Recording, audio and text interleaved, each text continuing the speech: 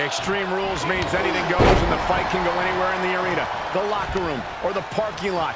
But pin or submission must occur in the ring. One of the dangers of an Extreme Rules match is it can very quickly turn into an all-out brawl. A match like this shows what having devious intentions is all about. A competitor can't hesitate to do what they need to do.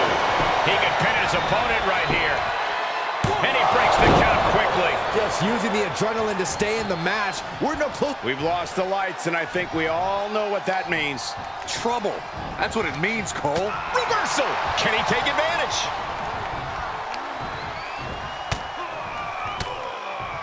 Counters.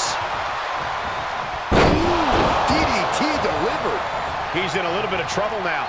Falls count anywhere matches are absolutely no joke, and they're showing us that firsthand right now. You know, I have to ask Corey, how much of an actual strategy is there in a no disqualification match? Honestly, it depends on the superstar's mindset. Some just want to get through it. Others want to inflict as much damage as possible, and some just go with the flow.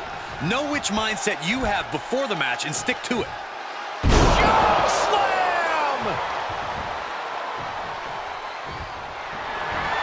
Oh, what power!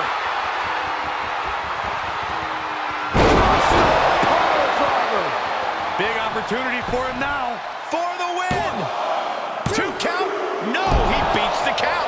He's taking some serious hurt, but somehow he's still in this. I think he managed that kick out on pure instinct alone. It must be demoralizing knowing you've unleashed your best shot on your opponent to no avail. He's returning fire. Oh! He isn't finding any space to recover. He's got to reevaluate his approach at this point. And responds with a counter of their own. Stomping. Ouch. Popped up. No way. Yes way! What power! Oh, wow. Rendered unconscious. The official has to call him. Here is your winner, Cliff Smith. And nothing to scoff at with that win, gentlemen. They got it done. He's definitely a superstar to watch in the weeks to come. Set him up. Russian leg sweep. He catches Shelton with a counter. Oh, what a knee right to the face. The counter. Clothesline.